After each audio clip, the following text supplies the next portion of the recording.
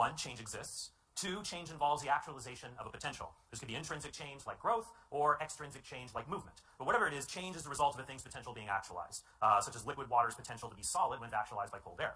3, no potential can actualize itself. 4, any change is caused by something actual. The point here is that no potential X can become an actual Y on its own any more than water could just freeze itself, or a train car could propel itself. Instead, something like a freezer or a locomotive must actualize the potential for change in these objects. 5, anything that is changing has its potential for existence actualized by something else. And 6, there can't be an infinite chain of actualizers. So the impossibility of such an infinite series is explained by the philosopher Garrigou-Lagrange, who once wrote, "To do away with a supreme cause is to claim that, as someone has said, a brush will paint by itself, provided it has a very long handle."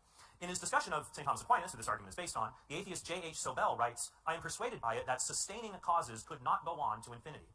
What this means is that causes which are concurrent with each other cannot be infinite. Such a train, even infinitely long, would have no motion to it, unless you added a car that gives motion to the train without receiving motion from anything else. 7, therefore, there must be a first actualizer. 8, this first actualizer could not have any potential, and so it must be an unactualized actualizer, or that which is pure act. For example, we know if it's pure act, there could only be one purely actual actualizer. If there was more than one, in order to distinguish them, each actualizer would lack something the other had. But this would cause each of them to have potentials, which they can't have if they're purely actual. Also, if there was more than one purely actual being, they would have to exist in a common framework that's more fundamental than either of them, and so neither could be pure actuality. In addition, change only happens when potential is reduced to actual.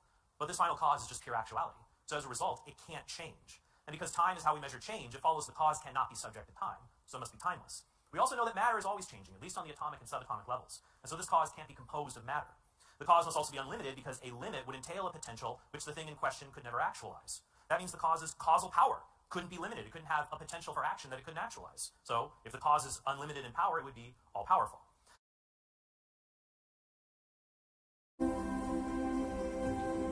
But because of the people which stand by, I said it, that they may believe. Lazarus, come forth.